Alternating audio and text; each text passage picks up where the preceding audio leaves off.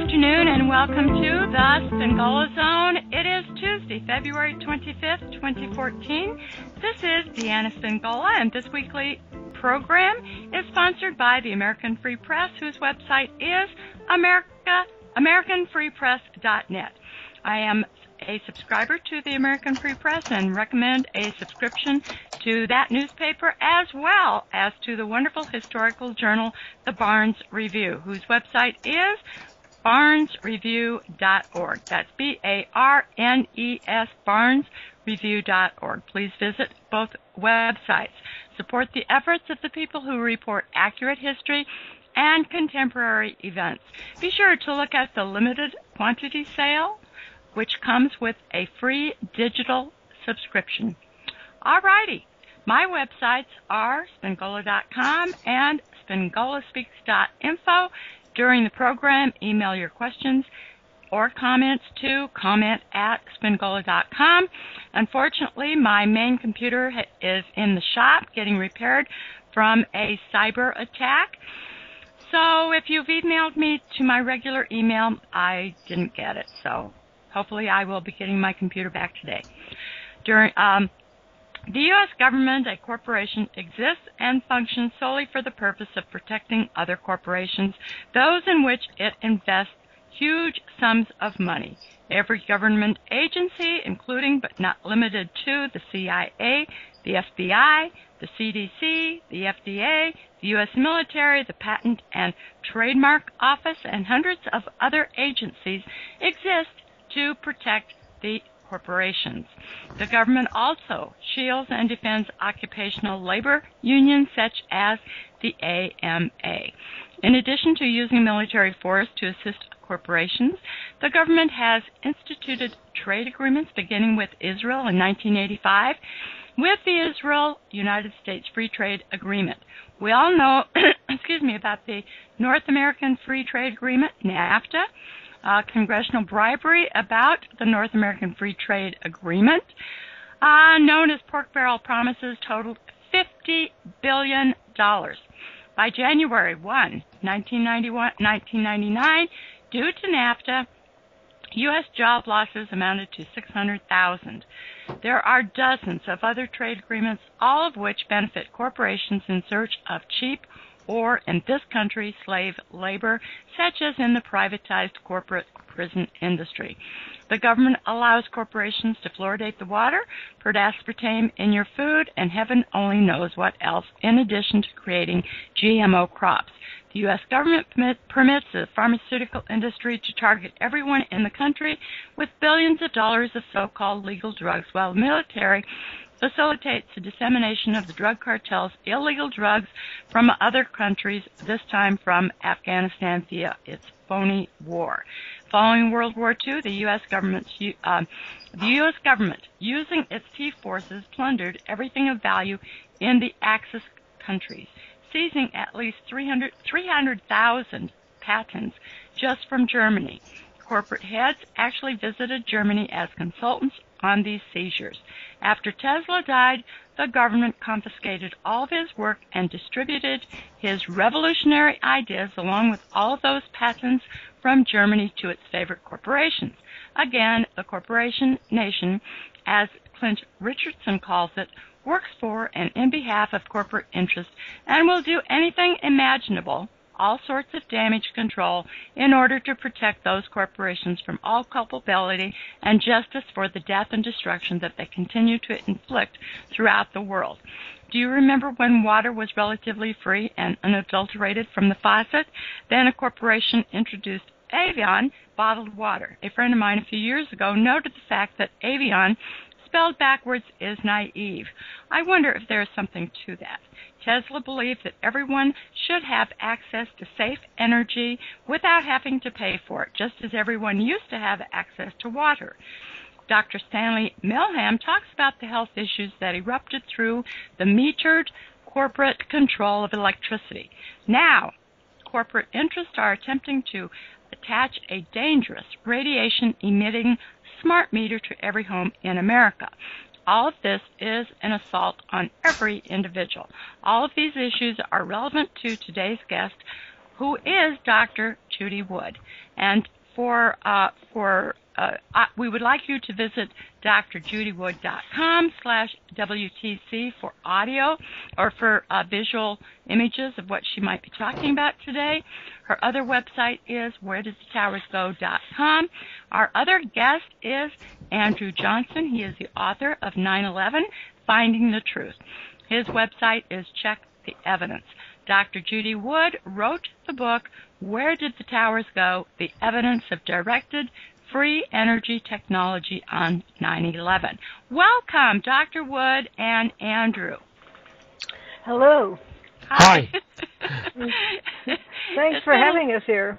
Well, thank you so much. I haven't talked to Andrew for quite some time, except a few Skype messages, text messages from time to time. But anyway, I'm glad, very glad that you're both here. And may we just start out with me asking one question, because somebody suggested this crazy idea to me about a week ago. Andrew, will you please confirm or deny whether or not you are Dr. Wood's handler? I will deny that I'm Dr. Wood's handler, and I can speak from experience that if such a person was given such a job, it would be unenviable. Yeah, Andrew learned early on. No one can tell Judy what to do.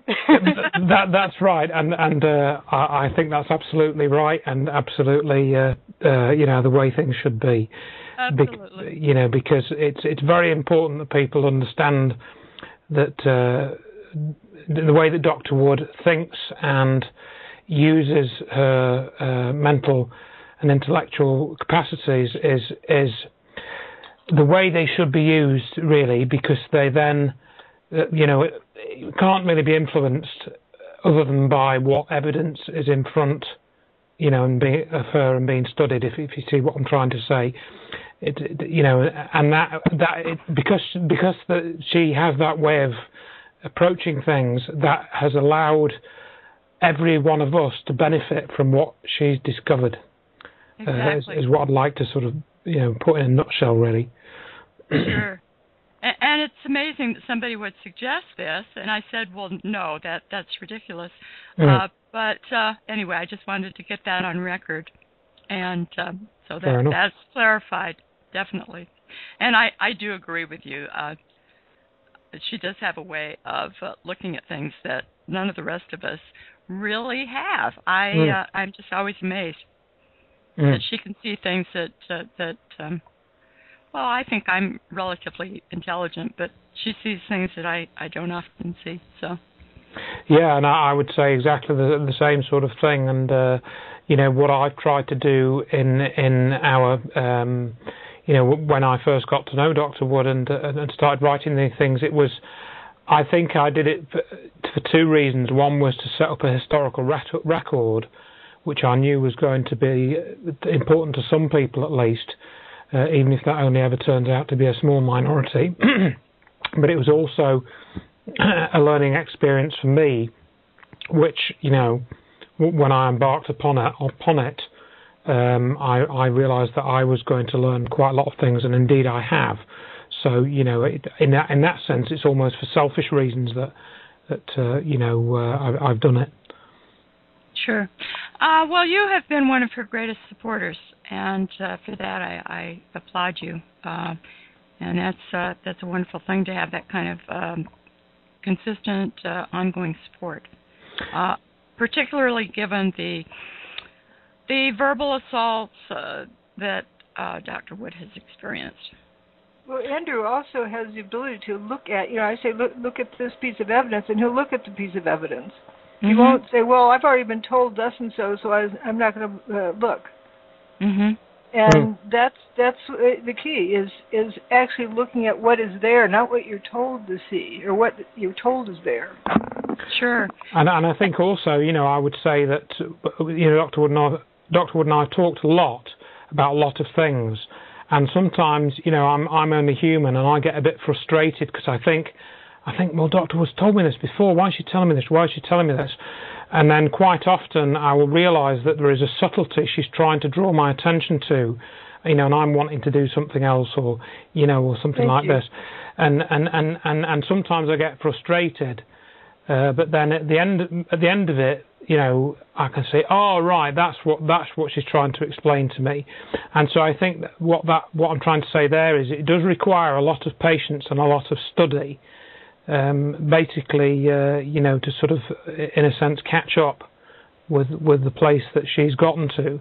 And also to look beyond the superficial, because I think our culture trains people to just look at the superficial and then move on. And you think you have the whole picture by, just getting a couple of tidbits, and your mind fills in the rest of what you assume based on those few tidbits. But I remember, and Andrew knows this story pretty well, although you knew about John Hutchison's stuff already, and I hadn't. But Andrew, why is that car parked upside down? That was 3 times I said that. Then you broke out in curses and so forth. Oh, pretty much, yeah. I do remember that, and I don't think I'd seen those pictures before, or certainly if I had, I obviously hadn't at that point connected them to these phenomena. So yeah, that's but one example, So yeah. Sure. I think that was a big turning point for you, a big aha moment, where then you start seeing, all the other details I'd been pointing out. Just unlocked it. Okay, now the cars that were upside down. For those in the listening audience who do not know what you're referring to, tell us where we might find that picture on drwood.com/WTC, and what this phenomenon might be, or probably is. It's the only thing it could be, actually. Well, we aren't going to make assumptions as to what caused it, but what we can say is a building collapsed without having much material left at the bottom isn't going to turn cars upside down, and without other things happening, like stripping leaves from trees and whatever else. If there's such a huge gust of wind, why was all this paper sitting at the base? Yeah, that's right. Indeed, that was quite amazing, and we've all been told, indoctrinated, and getting back to the a comment that you made some time back, is that we were on that day on 9/11, we were all really we were traumatized by what was going on, and it was you said the general population is suffering from trauma-based mind control. 9/11 was an attack on human consciousness. How can one person find it so easy to destroy? Oh, okay, well, I won't say that comment, but because that relates to something else. But it was an attack on human consciousness. Right. Oh, yeah, yes, and trauma-based mind control. That there's an abrupt change, bigger change than I've ever seen any one day on this in my lifetime. The JFK thing traumatized people, but it wasn't the same. This shut off people's ability to think, and I can never forget the discomfort I had in the faculty conference room, surrounded by my colleagues, also faculty in engineering, who taught same or similar courses, watching the TV set and just assuming it's a collapse and the whole story. And I was trying to say, look, they're playing a joke on us. That isn't a collapse. The building's turning into fluff, And they looked at me like I was crazy, because they were already, sucked into it, and like grabbing their pitchforks, ready to go get the bad guy, whoever that was. They're turned off their brains, and these people just shut down their thinking. And also, that's what anger does. It's one of the lowest forms of animal instinct, and when you get in revenge mode, it shuts off logic function. Right. And that's an important thing to remember when people say, let's go get who done it. Well, you're doing the same thing. It doesn't matter if it's, Bin Laden, Baghdad, or whatever. It's diverting you away from logical thinking. Sure. And absolutely, I remember that day. We all remember that day, that if we were old enough, and certainly I'm old enough, but we all remember what we were doing, and they played the same scenes over and over. They kept saying the word collapse, collapse, collapse, and then of collapse course, and pile. And then Dan Rather also brought up controlled demolition, and that was all programming to make us believe that possibly controlled demolition had something to do with this alleged collapse of the World Trade Center. And you have mentioned before that it wasn't a destruction of the World Trade Center, the two towers. It was a cleansing. I use the word dustification. But it was a cleaning away of something. I wrote down that she said it was a cleansing. No. I've listened to just about everything that you've said. I've listened to all the conferences and. I don't know if I would have been. It removed the towers from being there, and without removing the adjacent buildings. Okay. That's an important thing, because you can't use controlled demolition to take out a building with another building just a few feet away, and not damage, not destroy the next building. Sure. Especially when the building you're destroying, is 110 stories.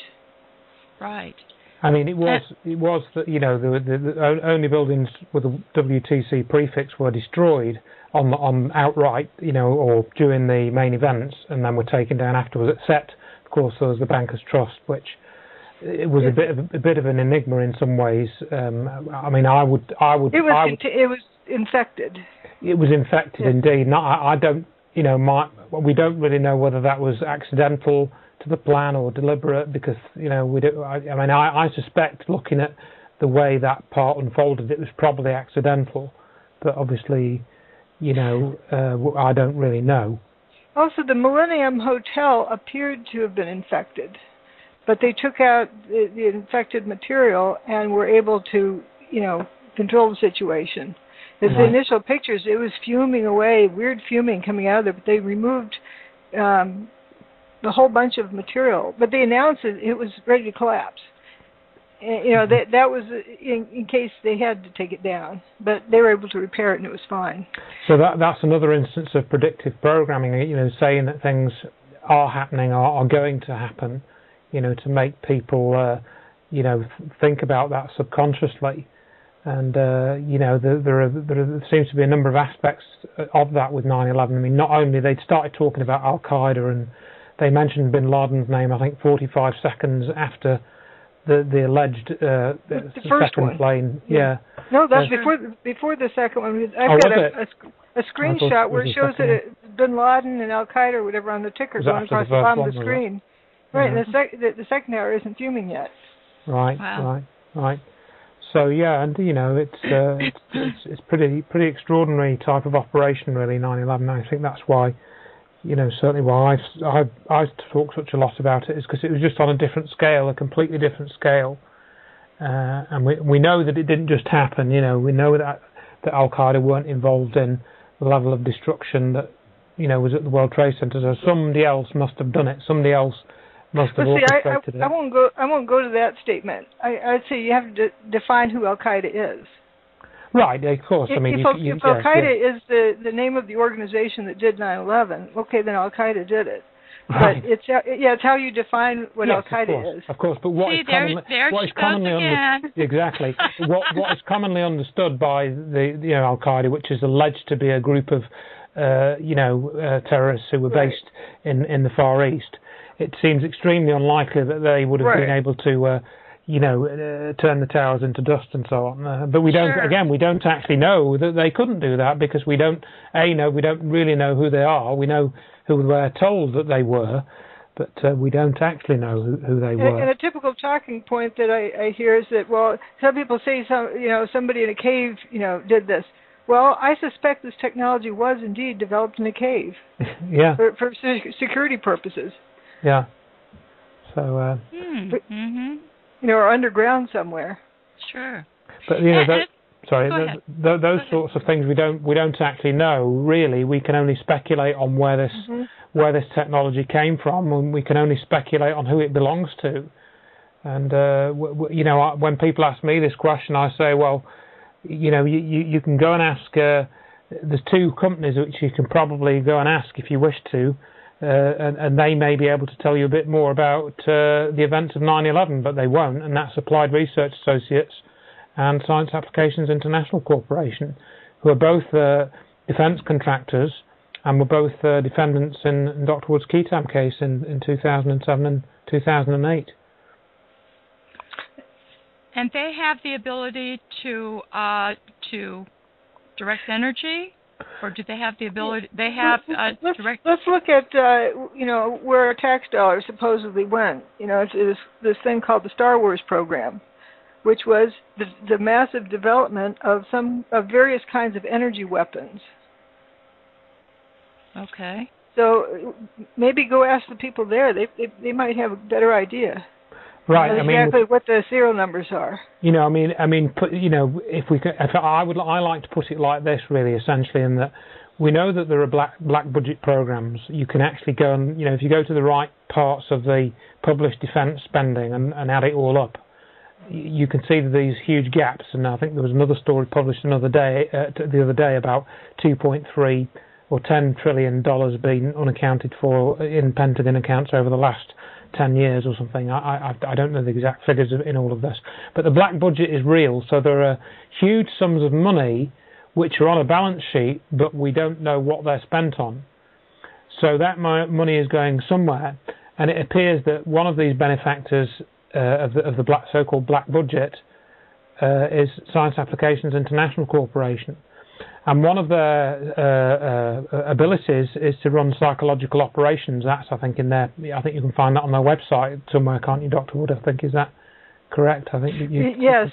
I have a web page that shows their capabilities. Before I was filing my case, that I recorded stuff from their website.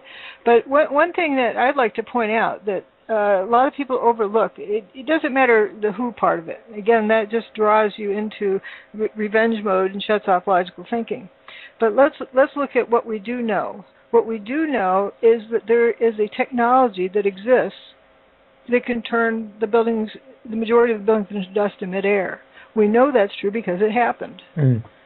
That there's a technology that can do that. There's the proof right there. A lot of people say, well, you don't have proof, you need the serial numbers.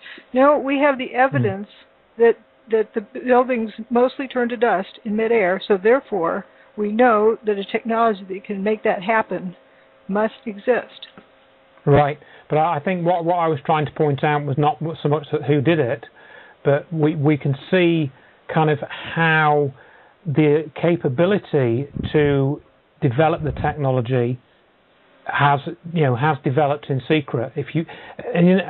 I'm continually surprised by the lack of discussion of black budget programs. They're very rarely discussed. I mean, one of the topics you'll find discussed on my website is the subject of extraterrestrial life disclosure and UFOs and that sort of thing.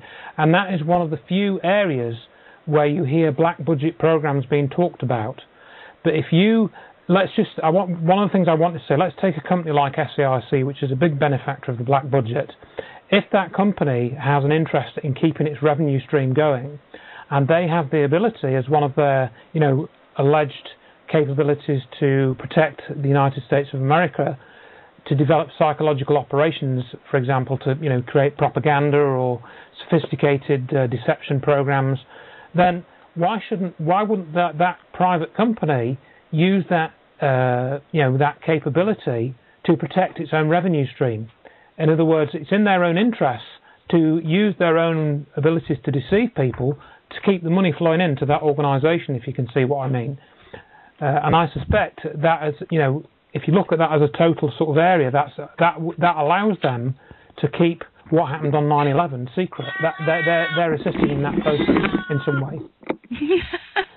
I hear the cat. Well, it wasn't my cat, because my cat's just gone out. I managed to let her out without her making too much noise. No, I know that cat's voice. He has become something of a radio celebrity, I think. Yes, he has. But yes, participate. Absolutely. I think he knows as well. This particular feline is quite prescient and knows when these conversations are taking place. I think so too. Goodness. Now this you were talking about black operations, and I think that the general public really does not even think of black operations. They know that the government is corrupt. They know they can't trust the government, and yet they don't really allow their mind to go so far as to think black operations, and that they're actually conducted against the general public, and that they have technology, as I kind of implied in my opening remarks. They have technology that we can't even imagine. Correct. And recently I got in touch with somebody. He's called Edgar Fouché, and I did a long discussion with him, which I all put onto YouTube, which I won't go into the details here. But he basically worked as a defence contractor, and he worked on black programs. There are still things which he can't talk about 25, 30 years after he worked on them. There are some things that he can talk about, and so he knows firsthand for some of the technology that the NSA has, for example. But a lot of what he knows about is 20 years old, and he wrote a fictional book in which he disclosed a lot of this technology. But even he, through my own conversations with him, he didn't know about he didn't know the full picture of what happened on 9/11. Because he hadn't really studied it to the depth that Dr. Wood has and that I have, and I think that, again, without going into the details, once I'd sort of started to explain a bit to him, he could begin to tie it up with a little bit of what he knew, and the way that we came into contact was partly to do with 9/11 research, actually, and I've come to the conclusion. And I've written a bit of this in 9/11 Finding the Truth, that the black programs and the technology that was turned into a weapon is also, there is a history to it, and Dr. Wood put some of that in her book. But the bit that other people don't talk about is the weaponization of it. People talk about the Tesla technology and the free energy technology, but they do not talk. I mean, if you go, we experienced this when we went to this Breakthrough Energy Movement conference in November 2012, and we were both speaking about the weaponization of this technology. Nobody else really almost didn't seem to register with anybody else. They just didn't even go into their they didn't mention it in their talks or anything subsequently, because it does not fit with what they want to talk about, basically, or what they can conceive of. And I think that we know that by 2025 that the government hopes to weaponize weather, and if they have the technology to weaponize weather, which I'm sure that they've already put into practice, if they have that technology, then why not the technology to direct energy towards destruction? Yes. Well, directed energy has been around for over 100 years. There's a patent on it in the early 1900s. George Spigot. Okay. Absolutely. So so we know that they used the technology on 9/11, and I just look at and think, well, what other technology have they got? And you look at some of the technology that Wilhelm Reich developed, for example, where he was, looking at controlling cloud formation with the cloudbusters, and that was in the 50s. Right. And hardly anyone talks about that. Some people do, but not many people mention it. And I have to wonder myself where that technology went, because I think he was the only scientist, if I've got this right, in the US whose books were burned. And they took out all mention of the word orgone energy. Yeah. Burning books in America? Surely you did. Yeah. Absolutely. Well, when you think about it, when you really think about it, isn't the energy that we receive into our homes each and every day, isn't that directed through through wires and other mechanisms? This is directed energy. Would it not be? Cell phones, yes. TV remote control, microwave television signal, radio signals. It's all directed energy. Absolutely, but I think one of the things which I always try and explain to people is that we have mainstream science, we have mainstream physics, and everyone's trained in mainstream physics. Part of my degree was in physics, and so there's this certain model, about how the atom works and how forces work, the electromagnetic force and the strong and weak nuclear forces and gravitational force, and you have these 4 fundamental forces which are meant to be, you can explain physics in terms, all the physics we know can be explained in terms of those forces. But there are a number of other phenomena which you can reproduce, and people can watch a video, for example, of a chap called Eric Laithwaite, who's a British physicist, and he did an interesting set of lectures in 1974. It was actually one particular 1 hour long lecture which I've got on my website with gyroscopes, and he was just simply, all he had was just regular gyroscopes, and he'd set them up in particular ways, and he was showing that these gyroscopes physically did not behave according to the laws of gravitation in certain circumstances. You can simply watch this video, and it's not tricky or anything. This guy was a member of the Royal Society, which is the oldest scientific society in the world. So what I'm trying to say is that there is a hidden physics, if you will, a black physics, and clearly somebody knows how that physics works because they have a sufficient knowledge of it to use it to engineer things, and they use it to engineer the destruction of the World Trade Center. In other words, it's a different type of physics that's at work.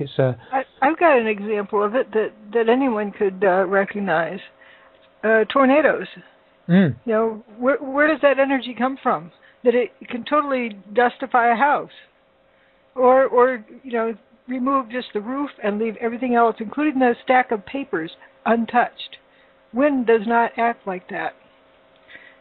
And if you could, that's a natural example. If you could actually manufacture that same type of energy field, you could do the same thing.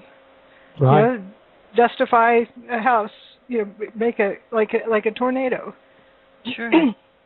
And the elite, as I see them, have always tried to control all sciences. When you're talking about the Royal Society and absolutely, they have always controlled and concealed science from the rest of us. Absolutely, and I think the way that is done, is that you create a structure, like for example the peer review process. Whenever you publish scientific research, if I wanted to publish scientific research myself, I just have a degree in computer science and physics, and if I was to write an academic paper and try and submit it, it probably wouldn't be accepted because I haven't got any advanced degrees. So in other words, if I want to get my research peer reviewed, I've got to jump through the hoops to get an advanced degree. And I'm not necessarily saying that's a bad thing, but you've got to go through that process and go through the right doors. And then even if you've done all of that, if you've got enough people within the peer review process who have, shall we say, split loyalties. Or pay $800. Or pay $800. Yeah. Yes. Yeah. You can do that. You can do get it published in a vanity journal, I suppose. But that's another method. But then people would know that is a vanity journal, and it wouldn't really be valued in the same way as a letter published in the Journal of the American Physical Society or something like that. So as you say, because all those structures are all set up, and you have to go through all the hoops to get recognised by them or get published by them, then that acts as a control mechanism. Similarly with the patent office, if you want to protect your intellectual property, then you have to get a patent. So if you have enough people, or even one or two people within the patent office who are reviewing those patents, you can control what happens to those patents. And so on. Yes. So if you get somebody who tries to patent a free energy device or something that could be some type of weaponry or be developed into a weapon, then you can put that under national security. I did an article probably back in '06 about a gentleman, George Horvat, and he had a patent, or he wanted to get a patent on a certain thing. They prolonged the process for about 10 years. I'm trying to find it right now. It's called The Fleecing of an American. Mm-hmm. And what the patent was for the overhead GPS apparatus that we have on many of the country's roads, where they can track you. Right. And he actually, George Horvat, his name is Horvat, what he called his system was the traffic speed surveillance system.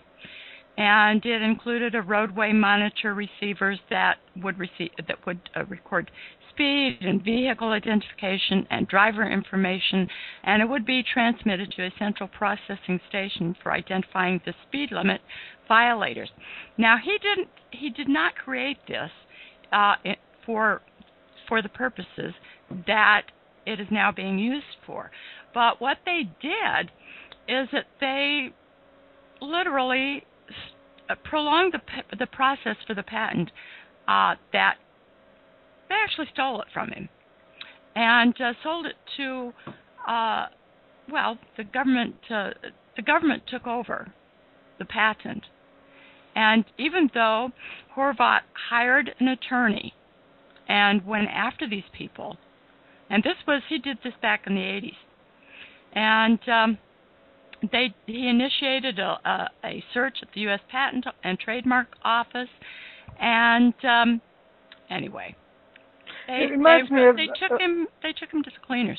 Yeah, it reminds me of what they do in what I call collection agencies. They collect people who have would-be products. Oh, we'll help fund you and get it started. And so you go there, you show them all your designs, and then your designs kind of get killed somehow. Exactly. And I mean, this is really insidious as well. I think what I'd like to mention at this point is, one of the key factors, and this has come up again very recently, when we talk about the connection between the events of 9/11 and the energy phenomenon, which has become known as cold fusion. And I don't really want to go into the details of that, but we've already mentioned this, and it's the connection between the events of 9/11 and energy. We've already talked about directed energy, and Dr. Wood has discussed that at some length before, and it's in her book. And again, it's one of those things that nobody can really kind of grasp straight away, the connection between 9/11 and energy. And I'm not talking about, how much oil there is in the Middle East and in Saudi Arabia and all that type of energy situation. This is energy that's been used as a weapon and used to destroy the World Trade Center. And we've seen that there is this connection. So it's not really totally clear what it is or why it is, but we can see, for example, that Stephen E. Jones, the physicist from Brigham Young University, he used to do research in the field of cold fusion. He was working on that in the mid-80s. And then he was instrumental in this kind of cover-up stroke muddle-up campaign of the early 90s, which ended up with Pons and Fleischmann, the research chemists who discovered or rediscovered this phenomenon of low-energy nuclear reactions. He was involved with all of that. And then Stephen E. Jones appears in 2005 in the scene of 9/11 research, and I was taken in by him, as I've written in at quite some length. But it wasn't until about a year later that I found out that he was actually involved in cold fusion. And one of the important factors appears to be this thing called tritium, which was found in anomalous quantities in the water near the destruction of the World Trade Center around that time in a scientific sampling that was done there. And it was also found in these Pons and Fleischmann experiments, and in neither case it shouldn't have been there, or at least not in the quantities that they found it in. And we also the rising dust, suspicion of helium or something like that in the process. Right, yeah, so there could have been the formation of helium, which is also potentially one of the things which may have happened in small quantities in these experiments. So what I'm saying is that I would say that we're starting to get a bit of a glimpse into this other physics, this other science, which clearly somebody, we don't know who it is, knows how to engineer. So it's very important that we know that it's very important that people get an understanding of this, because I experienced very recently, and I don't know whether Dr. Wood and yourself discussed this, somebody was writing to me about my book, 9/11 Finding the Truth, in which I document essentially how I came into contact with Dr. Wood. And, this scholars group was set up, the 9/11 scholars group was set up, and then it broke up.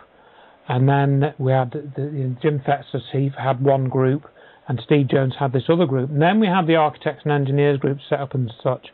And I've written about that at quite some length, almost ad nauseam. And just about a month ago, I think it was now, I had a lady called Caroline Louise wrote to me claiming that she was interested in what happened with the scholars group and what happened with the 9/11 Truth Movement and blah, blah, blah. And she said she wanted to get both sides of the story. And I thought, well, what sides?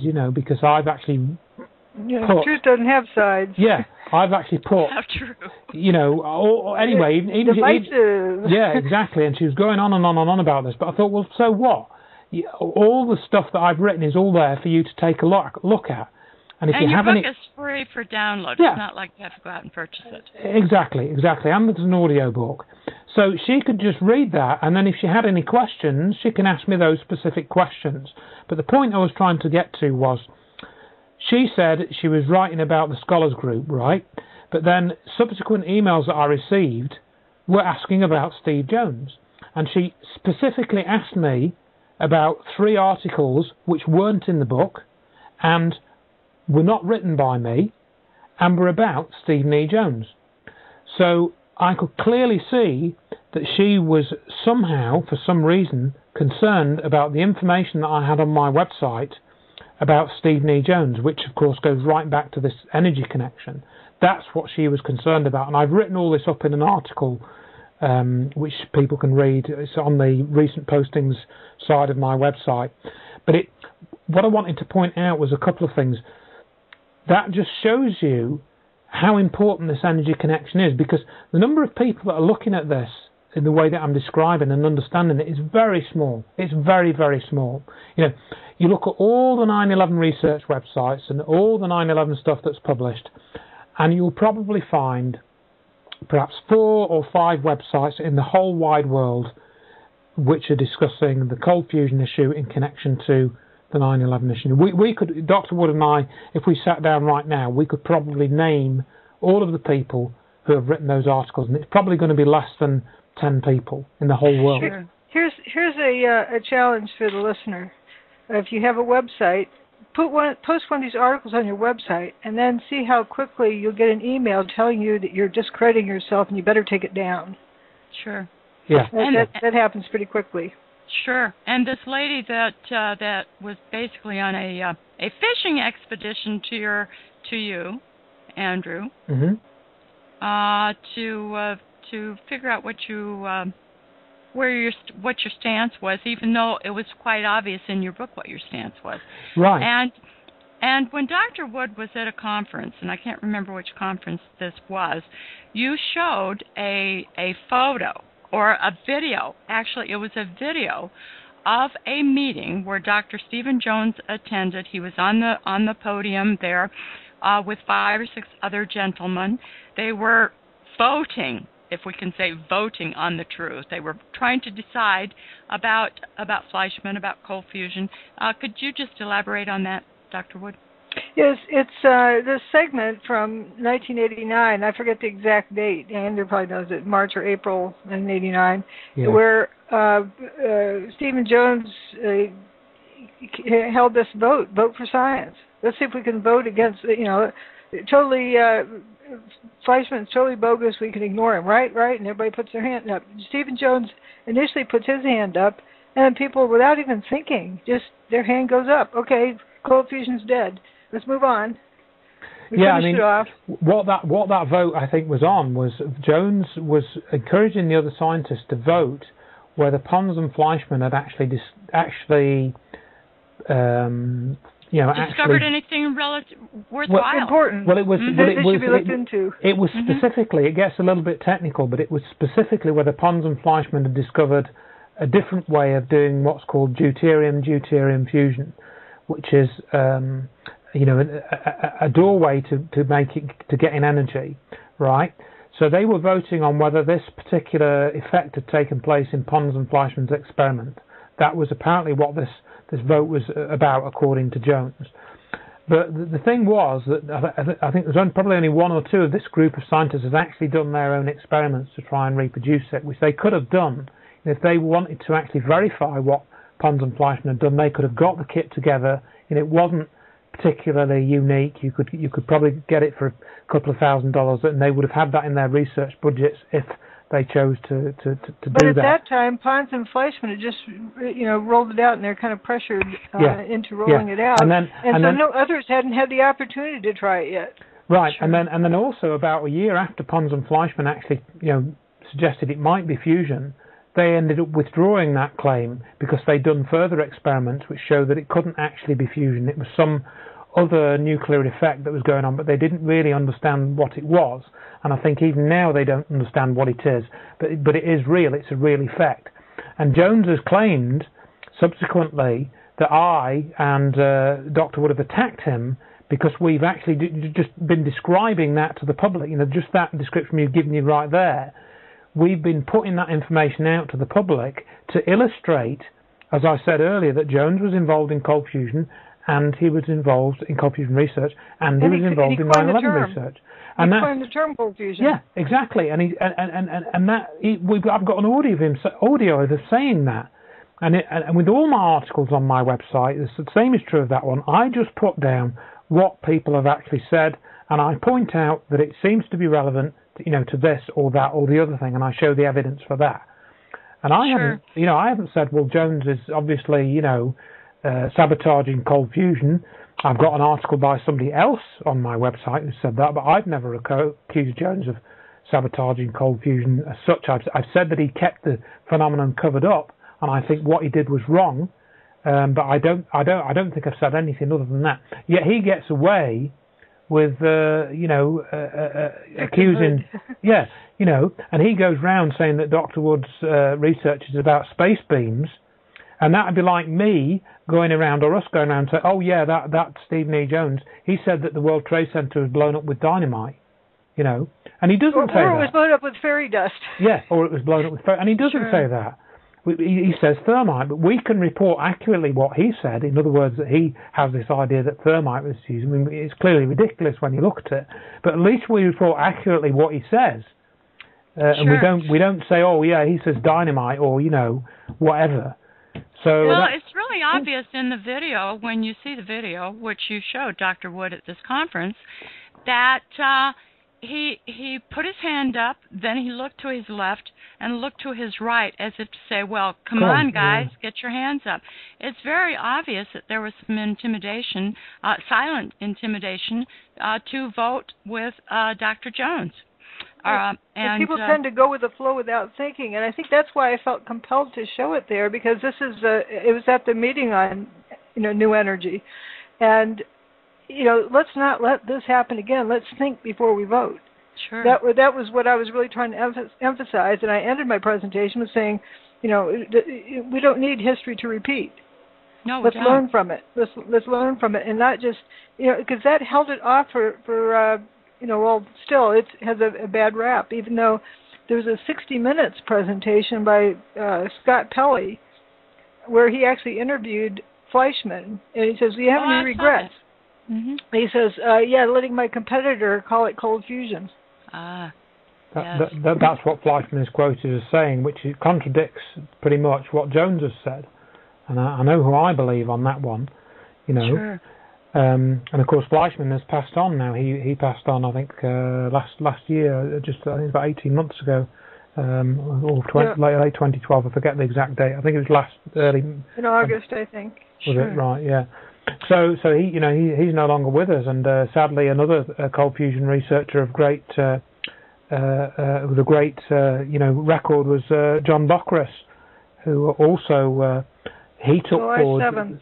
He took forward the cold fusion research and he was investigated by the university for doing so for 11 months. He's the one who discovered tritium. Yeah, he reproduced the tritium, and then he also reproduced this other important effect, which is called transmutation, which is where you get new metal, new elemental metal forming within the cell. So you get copper coming in where there was only palladium before.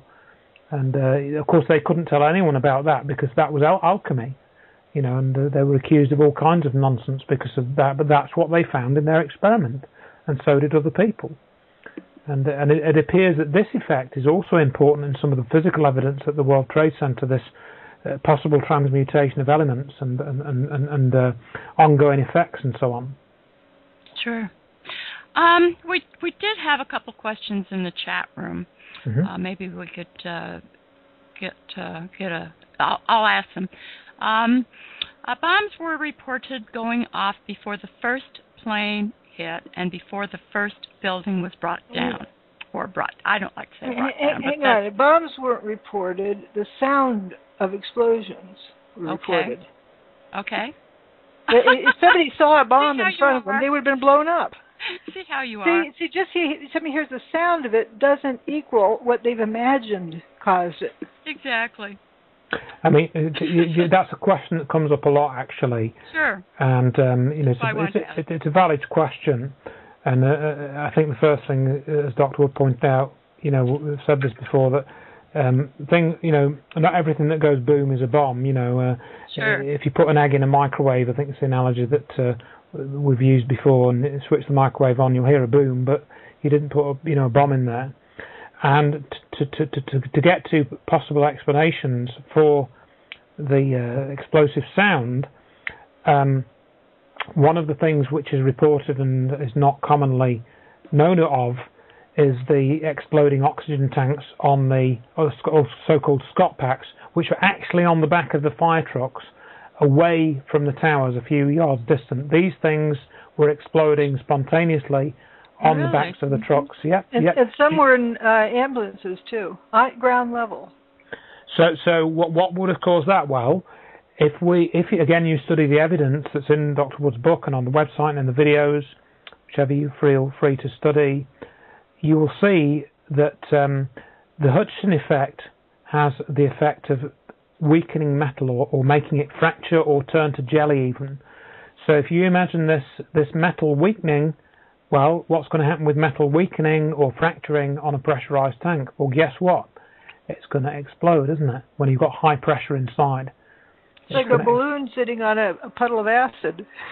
Yeah, sure. Yeah. So that and think of all the fire extinguishers that were in the tower. They probably had 500 or 1,000 or 2,000 fire extinguishers in those buildings. Think of a few of those going off, or even one going off, and exploding because the tank had weakened and the pressure was going out. So I would contend, I don't know if we've got, unless Dr. was going to correct me, I don't know if we've got any witness accounts from inside the towers of saying, exploding Scott packs. But if there was a fire truck parked at the side and one of these Scott packs goes off, and somebody's round the other side of the tower, they might think the explosion has come from inside the tower, when it's actually from a fire truck around the corner. There's nothing inside identified as exploding that I'm aware of, but there was identification of the building turning to dust internally before its final demise by somebody who was able to get out by the skin of their teeth. Right. Now, there's also some indication, according to someone in the chat room, that all of the glass in the lobby was blown out. And they said that this is shown on the video, and I asked what video and who created the video. The glass was shattered in the lobby, from what I've seen. Some of it, not all of it, but some of it. And also witnesses who are evacuating, civilians, described the marble on the side of the staircase entering the lobby was crumbling off the walls. Yes. But we also know that on the face of the WFC buildings, that's the World Financial Center buildings across the street, all the marbles aside went missing. I mean, it just crumbled off, apparently. Amazing. So it's material specific. And the vehicles, of course, the window glass crumbled off of those. And we don't see any trace of toilets or urinals or anything out of what should be about 3,000. Absolutely. And people can see this, the things that you're talking about. In fact, if you will visit drjudywood.com/WTC and just scroll down just a bit, past A, destruction of WTC1, you will see a list you'll see first shortcuts and index, and in B, you will see some of the principal data that must be explained. And there is 41 numbers, 41 sentences, 41 issues that she addresses. And, it's just very interesting. One of the things that people have accused you of, and I just think it's amazing. She has no evidence. and yes. But one of the things that you have said is, do you think those who planned 9/11 forgot to plan a cover-up? And do you think that those in charge of the cover-up would allow a large organization to pursue what happened unobstructed if they were on the right track? And you are being accused of destroying the truth movement. And it's so crazy because... Little old me, one person, and you are the object of, you've done a lot of research, but yet you're the object of questionable, intense criticism from the very people who should be anxious to see what you've done. And what well-organized agency is behind such venom? Certainly it's not spontaneous. Right. Thousands of people throughout the Internet aren't all of a sudden going to spontaneously attack you. No one has refuted anything I've presented. They've put out false propaganda and refuted their own false propaganda, like space beams. I don't present space beams, so what they're refuting is what Stephen Jones and others have stated I said, but it's not what I said. And so if you start, so-and-so said, I could say Stephen Jones said it was fairy dust and then go refute fairy dust. But I don't do that. And as Andrew pointed out when I made that comment, he said, people who are interested in the truth don't do things like that. Certainly. Yeah. Absolutely. Of course. You've been accused of assuming other people's name on the Internet and then doing all kinds of weird things. People are making all sorts of accusations. They're not addressing what you have stated. They are just creating issues that are totally irrelevant without addressing what you have stated as evidence, empirical evidence. I'd like to make a couple of points as well on that, because again, if people were to read the book that I put together, which you can get from, if you go to tinyurl.com/911 digits, that is FTB, you can download that from that page for your Kindle or your iPad or whatever, and it's an audio book as well that somebody essentially did for me. But people can think that that's about so-called infighting. That's what it might look like. And it's unfortunate that if somebody is trying to cover up what you know is true or mischaracterize it, you have a choice. You can either sit back and do nothing, or you can actually point out what they're up to. And some people think it's divisive when you're trying to focus on what these people are doing and possibly what their motives might be. But I took that decision to do it, and I've continued to do it. And a few people have written to me and said, yeah, I get it now, I understand it. And I think that takes you back to the planning cover-up.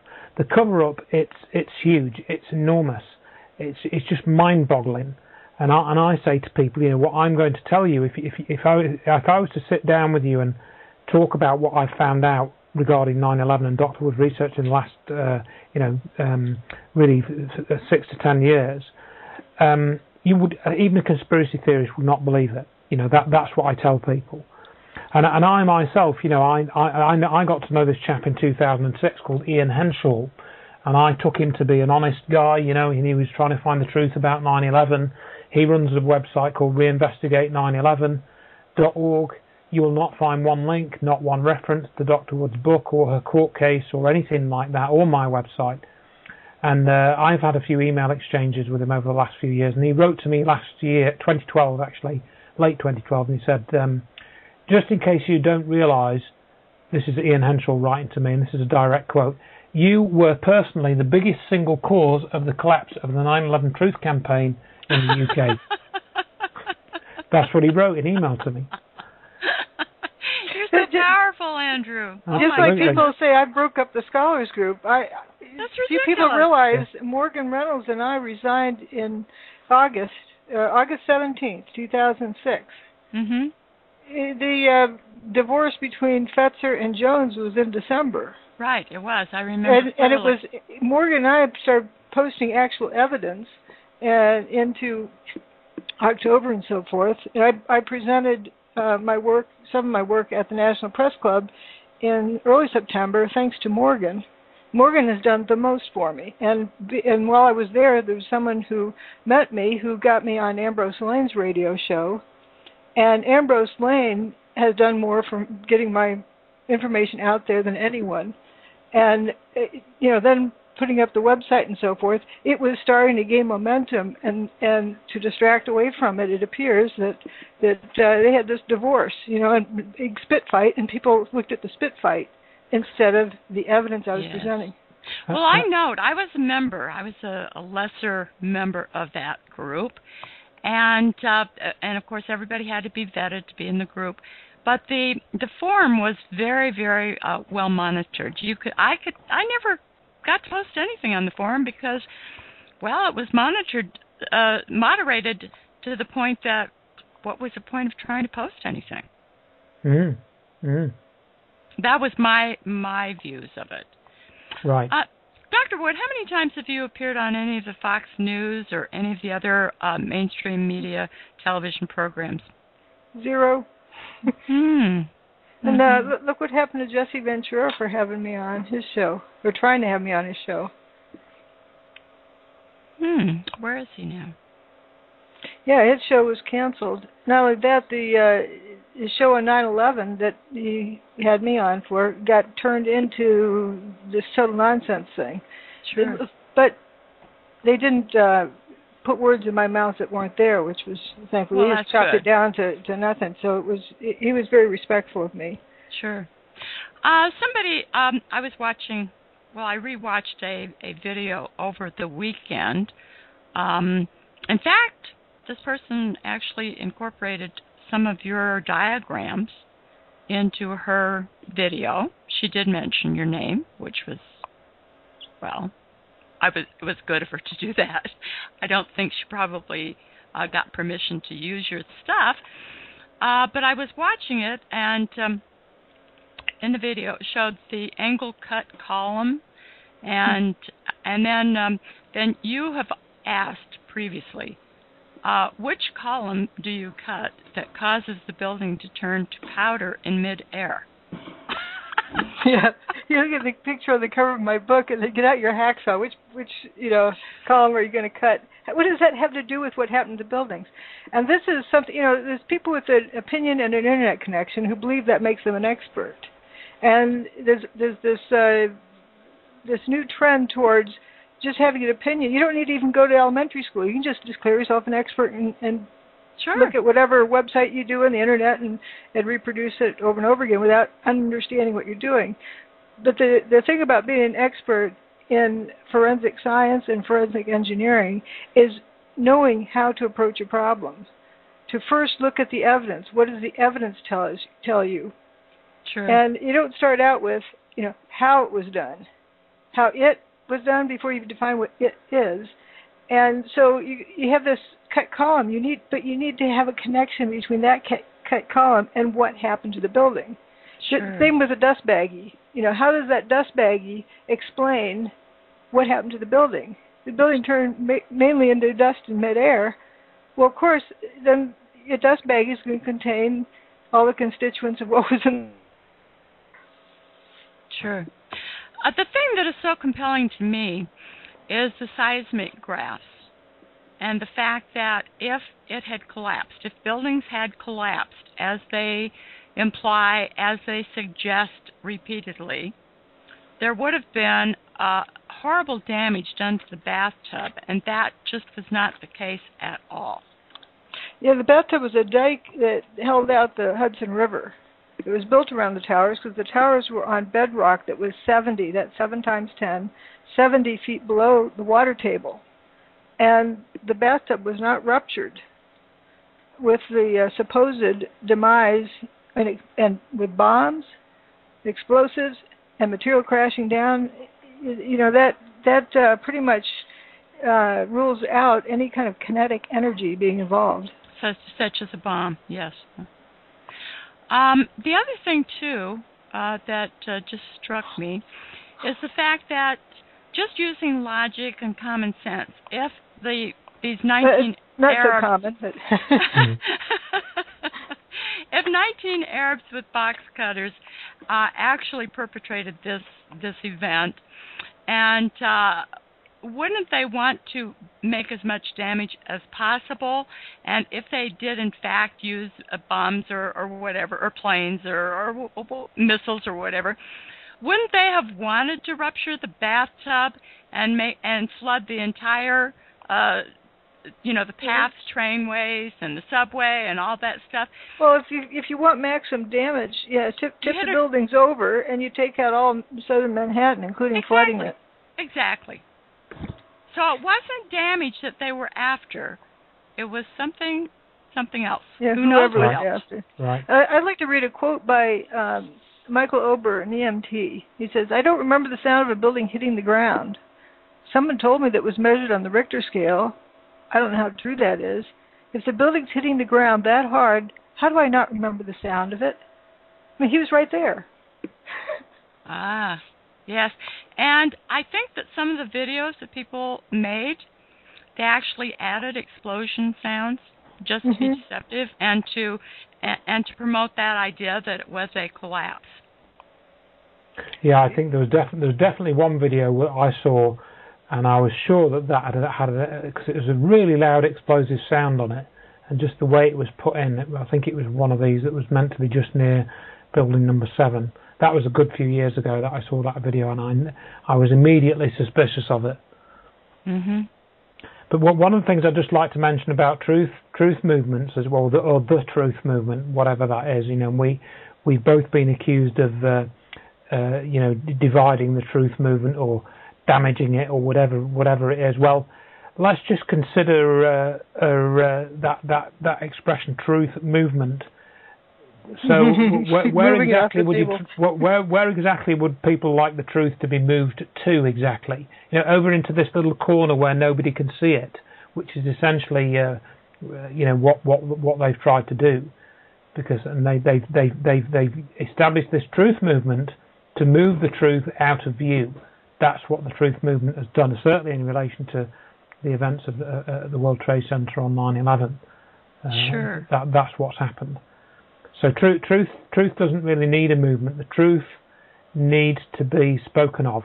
It doesn't actually need a movement. You need to be looking at the evidence to establish what the truth is. And the moment that you start to move away from that process, that's when you start to help the truth to be covered up. Sure. Speaking of evidence, somebody in the chat room said, the funniest thing about the guests argument is that they want us to believe something that is contrary to the evidence. All of the evidence, visual, audible, chemical, mathematical, eyewitness, and dozens of pieces of circumstantial evidence. I'm not sure. Are these two just using the 9/11 incident to air their own personal interest in alternative energy, or do they actually have some tangible evidence? Well, apparently they haven't looked at my website or my book or listened to my presentations, Exactly. which can be found on my website, drjudywood.com. That's drjudywood.com. If you go there, the first thing you see is a video. Watch that video and you see evidence. Well, I mean, what people like that could do if they want is they could, click on the video, and then they could stick their fingers in their ears and put their hands over their eyes, and then say, "Oh, I can't see any evidence here." Or they could buy the book and then not read it, or not take responsibility for reading it. I mean, even this Jim Fetzer character, he actually admitted on his Amazon review he hadn't actually read the book. So if you're not actually going to look at the evidence, then you can declare that there is none, because it hasn't actually come into your awareness. So the only way that whoever made that statement can be making it legitimately is that they have not actually looked. Now, however, if they have some problem with understanding the evidence and they don't see the connections that we've spoken of, or have reason to disbelieve what we've actually been presenting with, to them now, or since to pick a date, 2006, 2008, if they have reason to disbelieve those presentations, then say what that reason is, rather than just accusing us of not actually presenting any evidence. Sure. This person also said, let me just give you this one more comment, and I quote, "The whole 9/11 truth movement started when people realized that they were looking at a controlled demolition and not a pancake collapse. But they were told what they were looking at on that date, 9/11. They were told. In the so-called truth movement, they were also told, this is what you shall say. Here are the talking points. And they're issued talking points that they repeat over and over again, like steel-toed boots melting. And all the steel shipped to China. They're given all these talking points that they're to memorize. And, in my book, I don't tell people what to believe. I've just collected the evidence for them to look through and figure out for themselves. There's a couple of points I'd like to make in response to that as well. Firstly, I was taken in by the controlled demolition ideas and hypothesis and alleged evidence. I was taken in by that, and I've written about that. And so people can go and read about that if they wish. And, again, it comes back to this idea of truth. I think one of the rules for speaking about, what happened on 9/11 and telling people what you know is you shouldn't say anything that is knowingly untrue, all right? And if you accidentally say something which is untrue, and somebody then corrects you on that, you should take that correction forwards and use that corrected information the next time you speak about it. So, for example, when Stephen E. Jones says that Dr. Wood had talked about space beams, that is not true. So if he is interested in the truth of what happened to 9/11, the second time he spoke about that, he should have said, "Oh no, she didn't say space beam, she actually said directed energy weapon. Sorry, I made a mistake." So people like him, and for example, you could probably say the same of Richard Gage, they are speaking untruthfully, because they are not accurately reporting what has been said. All right? So that is one of my fundamental principles for judging how people are actually dealing with the truth of what the evidence shows. If they're going to make stuff up, and I've encountered this, and I've written several articles about it, and I can prove that people have made stuff up, and they've been corrected, and then they've continued with the untruthful statements. So if you want the truth movement, essentially, even though I've said that it's probably not a good thing, but if you want to be in a truth movement, you have to speak the truth. And if you make a mistake, you should correct it. And in my professional world that I come from, if someone presented bogus data or data they made up or said something about another researcher that was untrue, their reputation would be toast for the rest of their life. Their career is toast. Because they've now, taught everyone not to listen to what they say. I don't know when that changed, for the truther movement, but it's not the way professionals carry on. Indeed, but on the internet you can do that because if you say something under one name, you just adopt another name and build another website and become an expert in something else, or maybe the same thing. Who knows? That's another reason why anonymous posting is irrelevant, because they don't have a reputation to hold on to answer to. And I think that all this that brings up the other issue of the way that internet forum noise is generated, and much of it, not all of it, but much of it is anonymous. So when people use the appropriate search terms, they come up with all this nonsense. Some of it can be quite well written, it has good grammar, good sort of phrasing, and it sounds authoritative, but you don't really know what the motivation of the person is writing. You don't really know what their background is. So it can look and sound pretty convincing, but most of the time you don't even know who you're talking to. And this is exactly why I put all my contact details on my website, and I encourage people to ring me up and ask me questions, because at least then they've got an opportunity to grill me and see if I pass their grilling. Actually, it doesn't happen very often. I get very few people actually ever ringing me up or contacting me. Occasionally I do, and for the most part, when they contact me and I provide them with some information, they're usually happy with that. But when you go on a forum, you can just get anybody coming on there. And years ago, I don't know when it was, but I call it the culture of anonymity. The culture of anonymity was created, and people, even honest, people with good intentions, they just seem to follow that culture of anonymity, and they won't use their real name, they won't post any details about themselves and so on. So that has been a huge problem in actually allowing this situation of the internet connection and an opinion to become the truth. Absolutely. There's a huge problem. It's not just with 9/11, of course. A lot of the other topics that I know you discuss on your programs, you can say the same thing about, You have this consensus thinking, and you also have mob censure. In other words, if you post something that the group in the forum disagrees with, they just eat you alive. It's a logical fallacy to say that, a lot of people say, well, so many people, the majority of people say that Dr. Wood is bogus. Well, science isn't determined by popularity.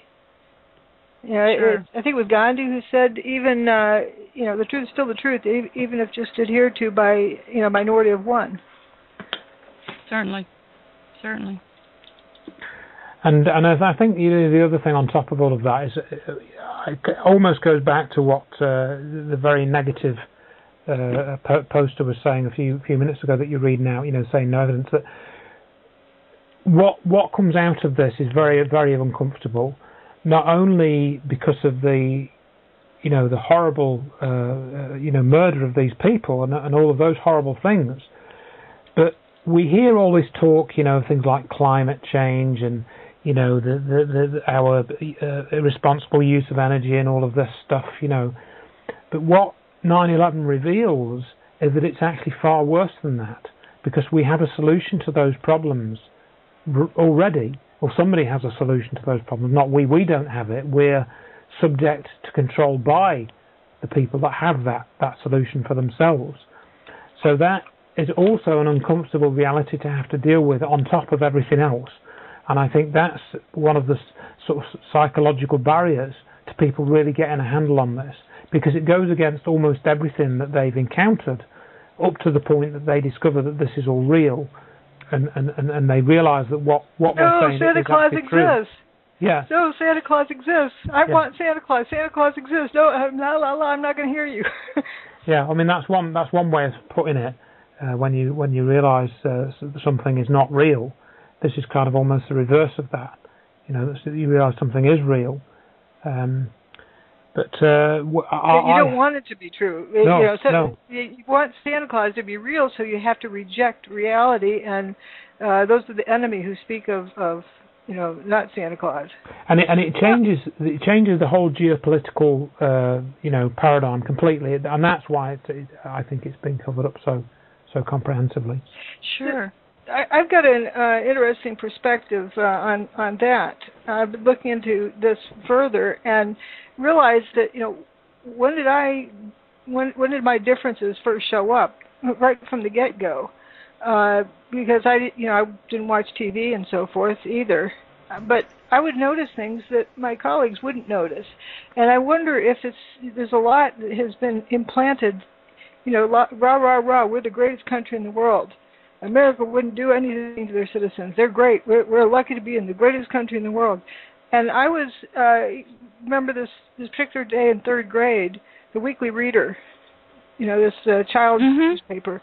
Mm-hmm. It had this story about big bad Russians selling propaganda to their citizens, and I raised my hand and said, how do we know this itself isn't propaganda to us? And the entire class, as well as the teacher, laughed at me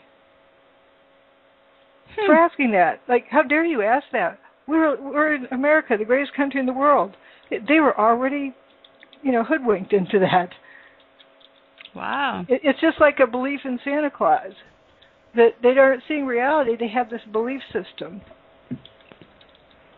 And I think it's so important to see the world as a child before that age. What did you yourself think of the world as a child before it was contaminated, limited to what you were told you're supposed to see and think?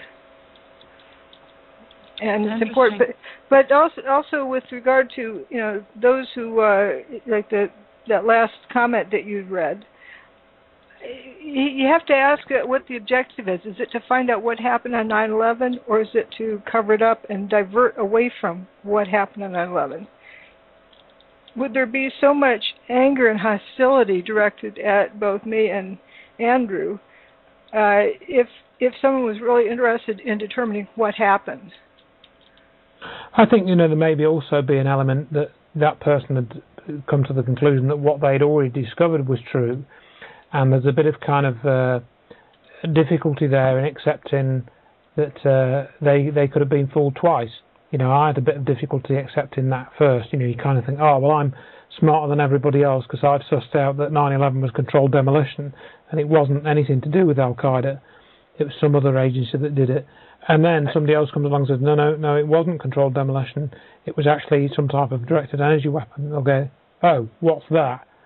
And so it may be that person is still stuck in that part of the process, as it were, or whatever you want to call it. I like that Mark Twain quote you have. Well, it was alleged to be, you can read it out if you want, but it was alleged to be Mark Twain. I was looking into this, and it wasn't. I don't think it was actually him, but go on. That's perhaps an appropriate point. Why don't you read it? Well, the Mark Twain quote, which was, attributed to Mark Twain, but I couldn't find out where he wrote it, is it's easier to fool people than to convince them that they have been fooled. And I think that's true. Well, people don't like to. They like to be popular. They like to be part of the group. And when you step outside of that group, it's a very lonely position, I think. And of course, there has been a lot of so-called pseudo-scientific philosophers who know nothing about science, who people seem to give more credibility to than somebody that actually knows what they're talking about, such as Dr. Wood. Oh, right. I mean, credentialism can be a huge problem in this area. And somebody with claimed credentials, who can talk well, can appear to be convincing, but sadly, these people appear not to want the truth to come out. They appear to be happier to help keep a huge, horrible crime covered up, and so on, and that's what appears to happen. Yes, very interesting. All righty. Getting back to this demolition idea, the idea that people said, well, Danny Jowenko. Yeah, Jovenko. who said that that Building 7 was demolished, and that the person said Danny Jawinko was murdered for his knowledge of WTC7. Now, how do we know that was why he was murdered if he was murdered? Right. Yeah. Was he murdered? And where's the proof to that claim? It's just a claim that somebody's put out there, and a claim is not evidence. Yeah. That's true. Unless they can show some kind of documentation, it just remains as a possibility. It might be true, it may not be true. So people, shouldn't confuse the two. They shouldn't confuse, supposition and speculation with what evidence actually shows. What evidence there is to support a conclusion, as I try and say. The evidence about Building 7 is that it was even quieter than the demise of the two towers. And the amount that the ground shook that was recorded at the seismic station was basically the equivalent of a jackhammer. It's the 47-story building. It was 6 times the potential energy of the King Dome, the Seattle King Dome. Yet Seattle King Dome made a 2.3 when it was blown up. The Building 7 made a 0.6. On equivalent on the Richter scale, and none of the events on 9/11, the 5 events, the 3 buildings and the 2 supposed holes in the building, plane-shaped holes, none of those had a detectable S or P wave. That's a signal that travels through the Earth. So how could you have buildings slamming to the ground or blowing up with bombs if there's no signal that traveled through the Earth, only a surface wave, which is what you would get if you just lifted the building up and turned it to dust. Mm-hmm. So people have been told for years and years that Building 7 was a controlled demolition, and Larry Silverstein announced that it was a controlled demolition, and of course we're going to believe that. And so... Is he a scientist? Does he have a career on the line? This is an anon. So, but the controlled demolition. When would they have planted all of the charges that would have made it a controlled demolition? It doesn't matter if it has charges or not. There's no evidence to support charges. But even more importantly, if it's a controlled, in controlled demolitions, they remove everything that isn't nailed down, plus everything that is nailed down, any partitioning walls, everything, because when a thing blows up, anything in there becomes a projectile, which means they have to remove all the windows. And of all the video footage, I've not seen any removed windows. And because those window glass would become projectiles and decapitate people in the area. And that didn't happen.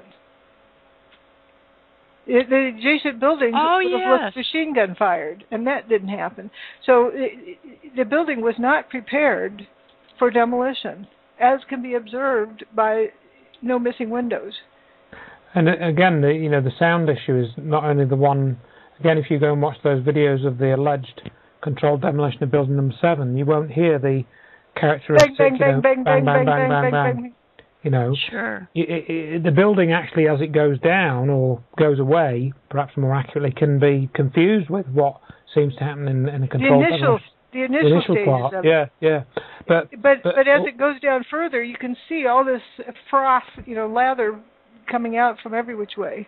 Sure. Yeah, and also, the actual sound of it going to the ground, if it had all been chopped up into chunks, if they somehow managed to rig this so that the sections of the building were chopped up by these alleged charges, then the sound of those, bashing against each other as it came to the ground would be very, very loud, very, very loud, and you didn't hear any of that. Trucks. Yeah, because you were in a confined space. This wasn't like in an open area. This was among a group of other buildings, and any sound of that going bang, bang, bang as it was coming down, all the bits hitting against each other would have echoed off all the surrounding buildings. So it would have been an enormous racket. And even the NIST report, the official NIST report, said it was, I forget, can you remember the exact phrase they used? But I don't remember, but it was essentially whisper quiet, but I was going to use that word. They talked about, actually, one of the particular videos where someone is being interviewed. This woman's being interviewed, and I've seen the video. Right behind her, you see the building start to drop, and I don't know if it's the interviewer or the cameraman or one and the same, where the building, as it starts to go down, the guy says, whoa, whoa, whoa, whoa, whoa. Yeah, because there's no indication. I mean, you hear voices down the street talking, conversations. Yeah. But you don't hear any bang, bang, bang, bang, bang. Unless it was added to a video that somebody created. Possibly later, yeah. Somebody in the chat room said that there were crews going into the towers. Hang on, I'm just typing a question to this person. Okay. He said, but there were crews going into the two towers for months prior to 9/11, arriving in white vans through the night. And what I said was, how do you know there were crews going into the buildings? Well, here's there's 25,000 people that worked in that building. I suspect there are people coming and going from the building all the time. And delivery trucks, from FTD floors or whatever. Sure. I think if I can highlight that particular point and make a comparison, right?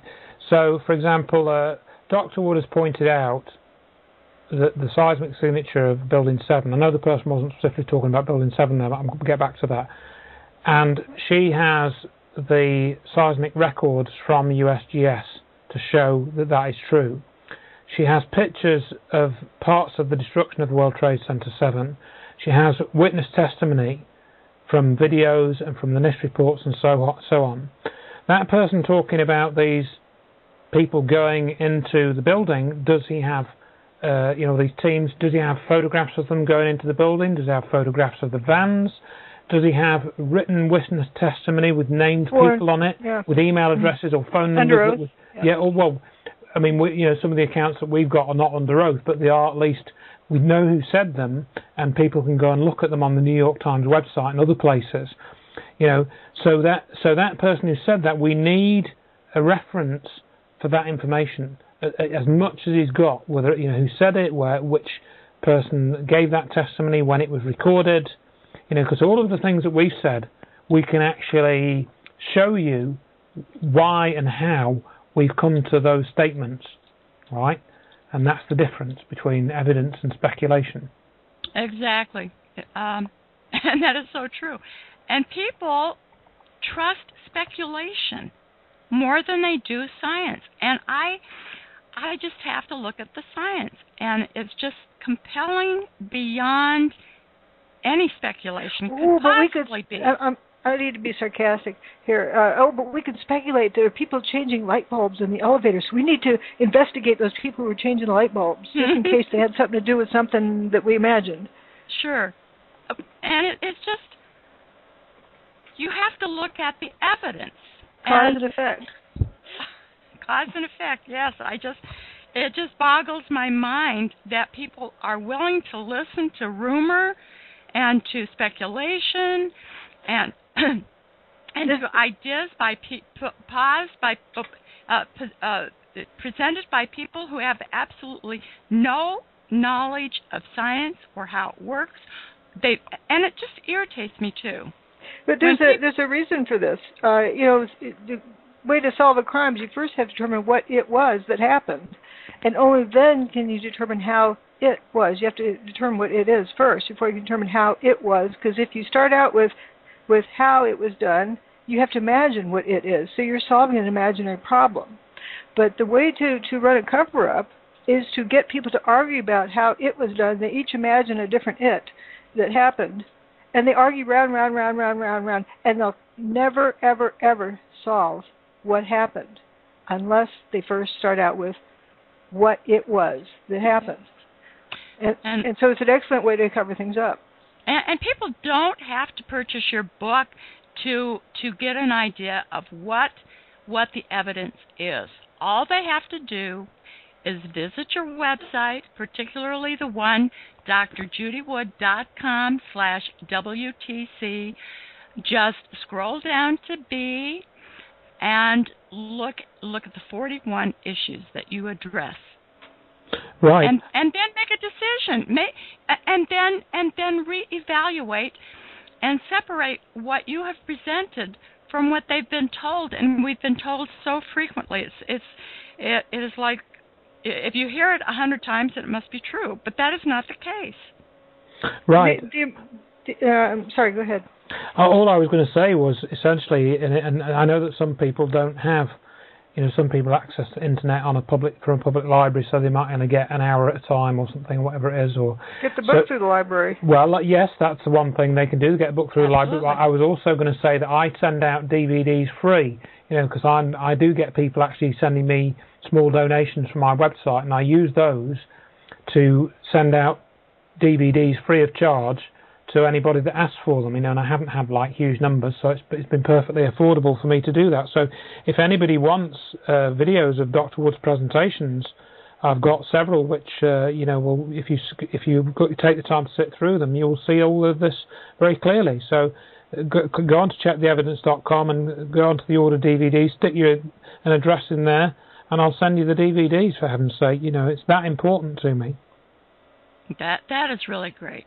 You've talked about the toasted cars that were on FDR Drive. You talked about the rail lines. You talked about the justification. Even if you just look at those videos and watch things disappear in midair as things are falling down, you can see they just disappear. Or they don't disappear. They turn to dust. Right. They cease being a rigid object. See how you are. I actually get accused of saying that things disappeared, and then the trolls say she claimed they disappeared. No, I don't claim they disappeared. They turned into dust. Oh, they magically disappeared. Things get twisted around quite easily. I know, but okay, they turned. But this is This is a question of logic. You're so exacting, and that's what I love about you, is that you don't. People who lie and make stuff up have to have really good memories. People who are telling the truth are just always very consistent. You're not going to ever change your story. You're not going to bring up. I don't have to retract it. Anything I've said. Exactly. I haven't had to retract anything I've said. Exactly, because you're so consistent. You're so consistent. There's an expression which. Andrew? There's an expression which I heard another witness say to amazing events that had happened to him, and he said, "I only tell it one way because it only happened one way," and that's exactly what it is, Yes, but that's exactly what it is. And if you look at the photos right underneath in Figure 3, Figure 4, look at all that paper. Look at the paper strewn about, and that was right after some big steel beams were, heading toward that intersection as well as heading onto Building 6, and you look in Building 6 is an empty hole. Sure. And you don't see them there either. On number 1, the Twin Towers were destroyed faster than physics can explain by a free fall speed collapse. Note, I did not say fell. I said they were destroyed faster. The ground shook for 8 seconds. It would take 9.5 seconds to throw a bowling ball off the roof and have it hit the ground. Exactly. And if people scroll down, they will see your BBE, the rate of destruction, the bowling ball example. And this is very compelling. I mean, you cannot argue with what you have presented, either on your website or in your book. It's just not. And no matter how many idiotic things people say about you, no matter how many accusations, no matter how many ridiculous things they say, doesn't refute the evidence. You can't. They never talk about this. They never talk about the evidence. It's always a personal, dare I say, ad hominem attack. Yeah, that's what it is. She's pink with purple polka dots, so don't believe her. Exactly. Sure. Whatever you do, don't believe her. Please, please, please, please, please don't believe her. Oh, exactly. Must be something worth listening to there. Sure. And if you have so many and it's not spontaneous, it was a deliberate group attack that seemed spontaneous. It seemed to come from various corners, various parties, but it just was, well, it was just kind of orchestrated, organized, I would say. And you have to ask, where did Stephen Jones go? Indeed. As soon as my book came out, he's nowhere to be seen. Sure. If we scroll down to H, dustification, and look at these photos, look at the figure 46. I mean, that is just incredible. Well, look at 49. Look at how the spire. Yeah, those core columns, and I think that's the top of stairwell B. Because the people below, that's something that few people mention, is these folks in stairwell B, 14 of them, and plus 2 above them where they survived even though the building around them didn't. But the people in stairwell B looked up and saw sunshine and then walked out on their own. Yes. How did that happen? If a building had collapsed, how in heaven's name would that have happened?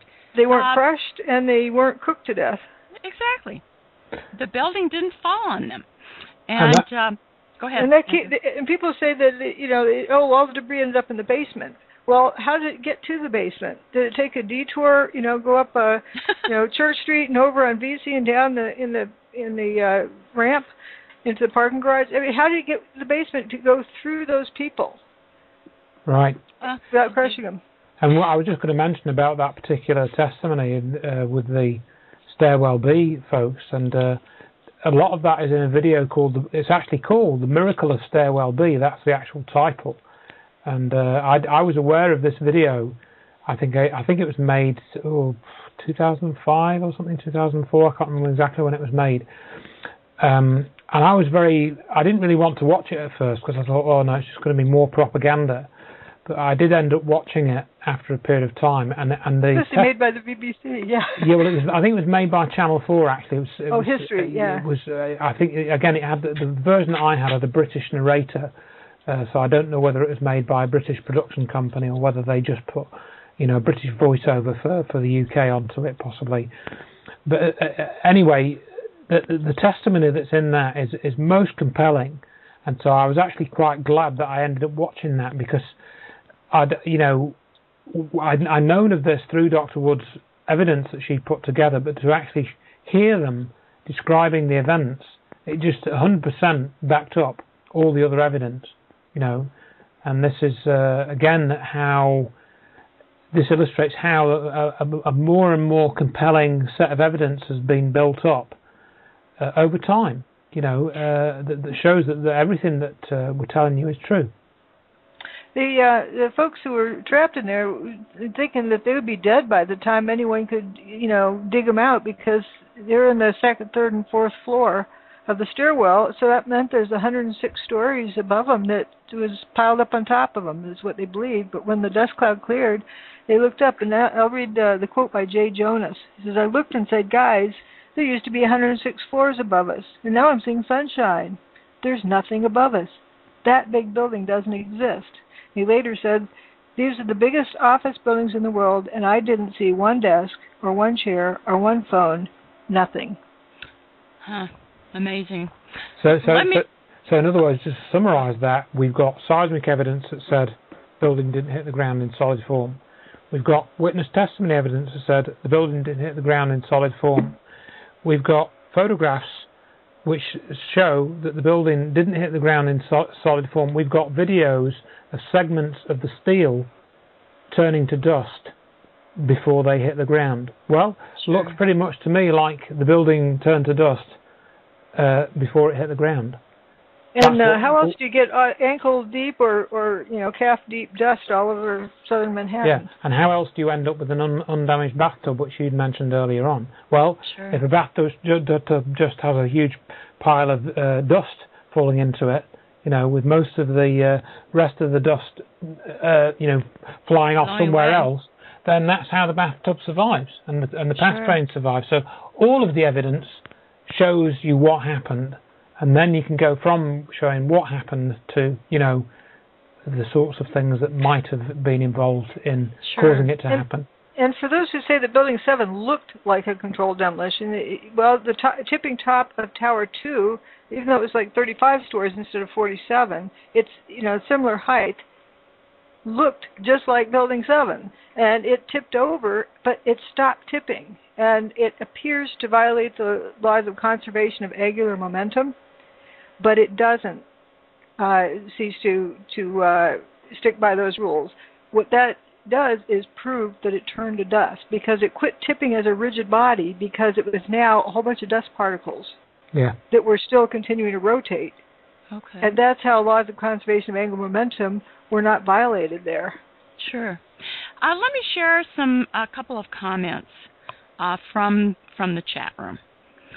This is quite spooky, Deanna. The guests are clearly lucid, yet they are trying to dismantle the counter 9/11 theories by replacing physical evidence and eyewitness accounts with a lame fabrication based on sci-fi theories. These two are agents, no doubt. Okay, so you're agents. Sci-fi theory, are they calling Jay Jonas, the firefighter who survived Chernobyl, he's an agent too. He must be an agent. Everything's an agent. That's all we can surmise from that testimony. If he wants that person, whoever he is, if he can write to me, ad.johnson@ntlworld.com, and he can ask me about my contract, which actually is with the Open University for doing disabled students assessments, and that's all on my website. So, if he wants to find out about that, then I'll tell him everything he wants to know, or everything she wants to know. I don't know if it's a male or female, because obviously they don't say. So I really think that that's a kind of a desperate statement, and I don't even know what they're actually trying to, what their counter theories are. And we're not talking about theories, we're actually talking about what actually happened, mainly. Like I say, if you want to know what happened, you start how tall somebody is. You start out with a tape measure, not a theory. Sure. And what I've done is used what data we do have and do know. I don't fill in the gap with guesses and hypotheses and speculation. That is not scientific.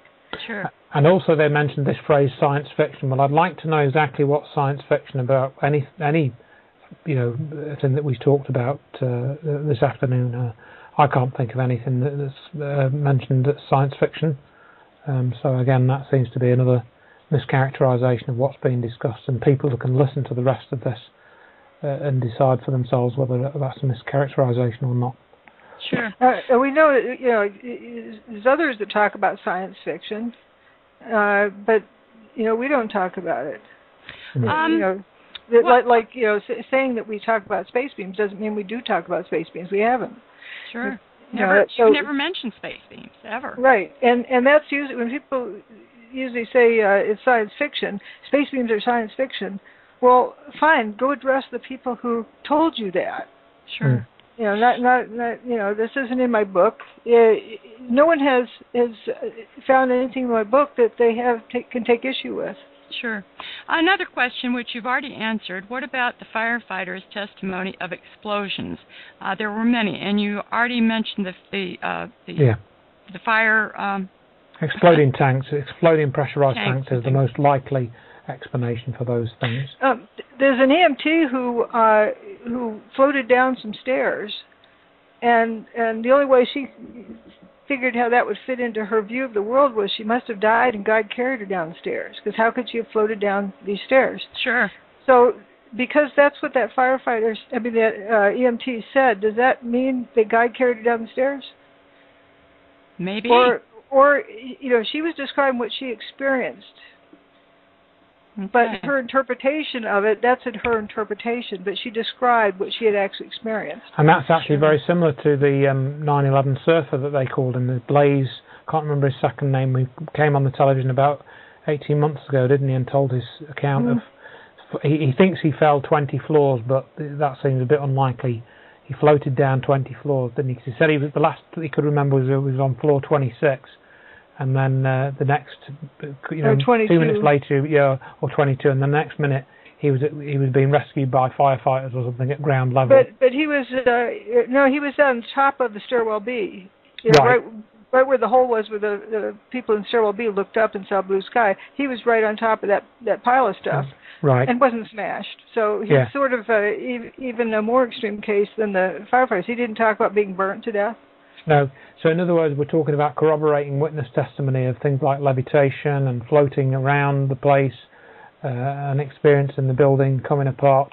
All that is in the witness testimony record, and I can send them all the links to the files for that if people want to read it. We need to separate interpretations from actual, testimony of what someone experienced. Sure. And like one of my favorite examples is Dan Rather. Not Dan Spingola, sorry. Peter Jennings in the studio talking to George Stephanopoulos at the site, where George Stephanopoulos says, well, I'm going to ask, Peter Jennings says, where'd all the rubble go? Well, George Stephanopoulos says, all fell down into the ground, was pulverized, evaporated. Does that mean he's testifying the building evaporated, so therefore that's evidence that it evaporated? No, that's his interpretation of what he sees. He doesn't see enough rubble. Another comment. The firefighters with years of experience, knowing what exploding tanks sounded like, still said they were explosions. Right, you poke a balloon with a pin and it explodes. You cook an egg in a microwave and it explodes. Right, but that doesn't mean that it is a bomb, because bombs are kinetic energy, and they would create a seismic response that would show on the chart. Right, and none of them describe seeing what, that identifying, except for the only things that were identified was a fire truck that blew up and Scott tanks that exploded and things of that sort. Again, if people want to actually study I can direct them to all the text of all the witness accounts, and they can search for keywords like bomb and see what the firefighters actually said. Rather than claiming that they were describing bombs going off, they can actually do as I did when I did an investigation of the plane stories, and that's in a separate article. Unless they can identify the bomb, it's an interpretation they've made from the sound they heard. So there might have been firefighters saying it sounded like a bomb. The fireman doesn't say, oh yeah, I saw this bomb exploding and I could see that it was a bomb because I've seen a bomb going off and it was just like that. I don't think any of them say anything like that. So people can actually read the accounts if they wish and determine for themselves what they actually said rather than what they think they said. Sure. Dr. Wood, what kinds of financial sacrifices have you experienced or repercussions for your work? I like to stay with the evidence. Okay. Because somebody is saying, somebody's paying these two off, or something to that. Well, I can talk from my perspective in that I can do this. I can spend time on this because of the work that I do. The work that I do involves me largely working at home, and I'm my own boss, and I can work to my own timetable. And so I can sort of basically, I've got enough of an income from the work that I do to allow me, and I choose to do this, to spend time on working on this sort of thing that we're doing now, essentially give my time to that. And nobody is paying me to, do this program or to speak up for Dr. Wood or to write the book. I'm not being paid for any of that, right? So I do it because it needs to be done as I see things from my perspective. And again, if people certainly suspect me of anything else, then I encourage them to write to me, and I can provide them with various contacts, such as the place that I work. I can tell you all about that and tell you who to speak to verify that I do work for them. If people wish to do that, I'm quite happy to tell them. So I'll speak to myself on that. I'm sorry, I didn't mean to interrupt, Andrew. That's okay. I think that people get so invested in what they believe to be true that even when they are presented with contradictory evidence that is more compelling, that they are so invested in what they believe. And most people absolutely do not like to feel that they have been duped. So rather than reevaluate what they believe, when they are presented with new evidence, they prefer to remain where they're at because, well, it's just more comfortable. Right. And Andrew, there's another quote that we've often used that really, kind of cuts to this also. When people think, you make them think, they will like you. But when you really make them think, they will hate you. Sure. Yep, sure. And that's true. Absolutely. That is... Here's some testimony from Renee Davila. His boss asked him in this was what do you call it? Now, who is he? He was a first responder, an EMT, okay, who has sadly since died. But it is in the debriefing afterwards, and this is under oath, his boss asked him, about his vehicle. Was it destroyed? And he says, yeah, we were there, and the vehicle was destroyed. And the boss says, was it on fire? And he says, what? Boss then says, well, was it on fire? And he answers, fire? We saw the sucker blow up. We heard a boom. His vehicle, his emergency medical vehicle, exploded. And is another one, another person says, that's Renee's testimony, but there's other things of explosions and, vehicles flipped upside down, and there's really interesting things that if you listen to what they say, not what you're told to think, but what these people actually say, it's quite revealing. Now, why would the EMT describe his vehicle 219 as going boom? We saw the sucker blow up. We heard a boom. Indeed. Yep. Well, there's a lot of things that certainly we can't explain, but I do believe in... Doesn't mean we should ignore them. Exactly. I do believe in your work. I believe in your book. I've read your book. I've studied your website. I'm not a scientist, but I have common sense, and my common sense tells me that even though this is not the popular way to go, this is the truth. I like another favorite Mark Twain quote. When you find yourself in the majority, it's a good time to pause and reflect. Ah, yes. Oh, how true. Because you get swept up in it, and sure. And you start believing what other people tell you to believe rather than what you yourself believe. And I think that is actually one of the most powerful things of my book. I hadn't anticipated that. I was just telling the story, but what I've come to see is that people who are reading it, they're sitting by themselves in their own room, their own space, not being influenced by anyone else. It's just them and the book. They don't have anyone to save face to. They don't have to defend their ego that they were duped or anything else. And then pretty soon they can see just how much they were duped and learn how to see through it better in the future. And then they feel empowered by the end because they learn how to see what is there rather than what they're told to see is there. And sure. that's going to become so important in the near future. Sure. We do get people writing to us, or I certainly have people writing to me. They can go through kind of a catharsis with this, and they realise that they've broken through another layer of deception. And my goal in all of this is actually the goal that I have in my, what I do for a living, which is to pass on knowledge and understanding. That's my goal in this. I don't expect you to believe 90 seconds. I want you to understand and know that what I'm telling you is true. All right? And I can't do that for you. It's something that you've got to do for yourself. But I can pass on the information and the sources which will allow you to know these things or to not to know these things if you don't want to look at them. And it's the person's choice. Sure. Well said.